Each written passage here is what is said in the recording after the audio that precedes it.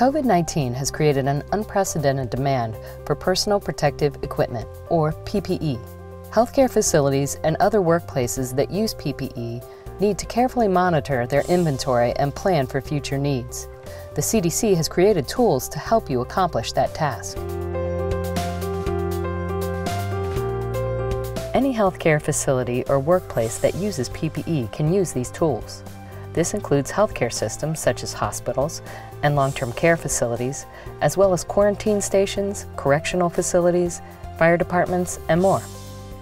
With the NIOSH PPE Tracker app, you can track the amount of different types of PPE you have in stock each day, calculate your average consumption rate or burn rate of each type, and estimate and visualize how long your remaining PPE supply will last based on your facility's burn rate. This video shows you how you can use the NIOSH PPE Tracker app to track your PPE inventory and to understand how quickly it is being used. So download the app now and let's get started. The app has three main features: the calculator, the snapshot of the current inventory status, and the reports. To move between them, you can click the navigation tabs at the bottom. When you start the NIOSH PPE Tracker app for the first time, you will be prompted to enter basic details about your facility and your preferred PPE counting method. For this tutorial, we'll enter hospital as our facility type. Depending on the size of your facility, you can track the counting method for PPE by boxes or individual units. Smaller facilities with low PPE burn rates may opt to count by individual units for more accurate tracking. For example, a smaller facility might track the number of N95s they have in stock rather than the number of boxes of N95s. We'll select number of boxes for our counting method. After you've selected your facility type and counting method, tap Continue. We'll begin by adding the number of confirmed or suspected COVID-19 patients in the facility at the start of the day. If you are at a facility that is not intended for COVID-19 patients, like an airport screening station or a correctional facility, you can choose Don't Know, Not Applicable.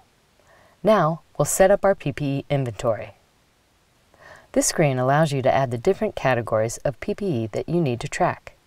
PPE type refers to the PPE components you have in stock. Gowns, gloves, respirators, surgical masks, and face shields have been added for you. If there are PPE components not listed that you want to track, select Add New Type, and then add the new type to the New Type entry field according to your inventory. We'll set the PPE type to respirator. Set the brand to 3M, model to 1860, and units per box to 20. Finally, we'll save the entry. We'll repeat the process for gowns, gloves, surgical masks, and face shields. With our PPE inventory set, it's time to make our first daily entry. We'll check that the date is correct. We've already entered 20 for the total number of COVID-19 patients currently in our facility for day 1. Next, we'll add our inventory levels for the day. In our example facility, we'll record that we have 50 boxes of gowns, 100 boxes of gloves, 20 boxes of respirators, 100 boxes of surgical masks, and 100 boxes of face shields. With our first day of data complete, we'll tap the check mark to save our entry. We'll now enter our data for our second day. We'll set the date, record the number of COVID-19 patients, and update our PPE inventory. We'll record 48 boxes of gowns, 98 boxes of gloves, 18 boxes of respirators, 98 boxes of surgical masks, and 98 boxes of face shields. With our second day of data complete, we'll tap the check mark to save our entry.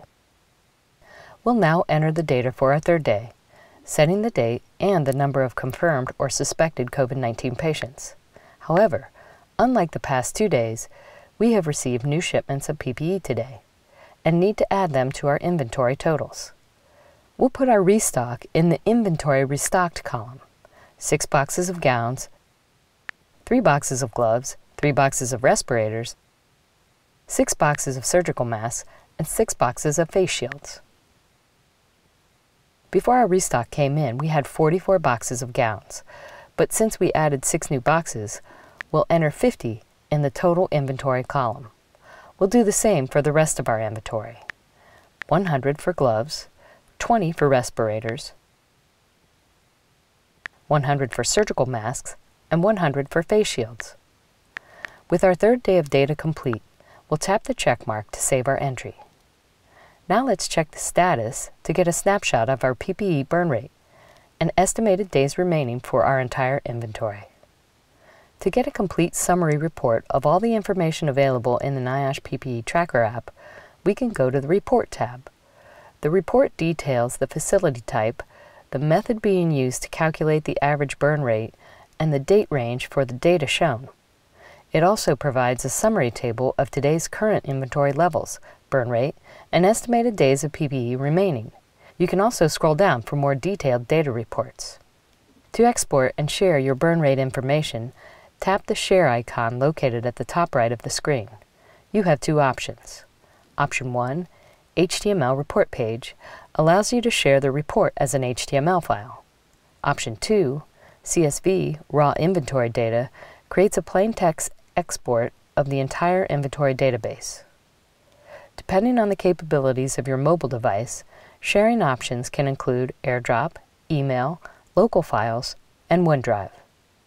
The NIOSH PPE Tracker app has additional features and the option to set how to calculate the average burn rate, either by the entire data set by default, by rolling average, or by a selected range of dates. Tap the question mark to learn more about the different calculation methods. Also, the app allows you to make changes to your inventory by tapping Manage PPE in the settings. For more information on PPE and strategies to conserve PPE, visit the CDC COVID-19 webpage.